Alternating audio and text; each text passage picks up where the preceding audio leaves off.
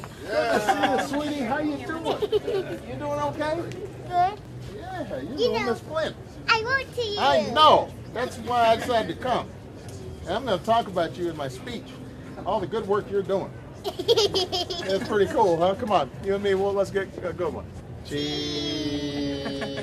There she is.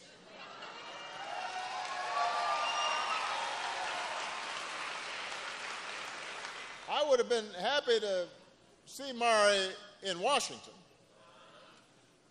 But when something like this happens, a young girl shouldn't have to go to Washington to be hurt.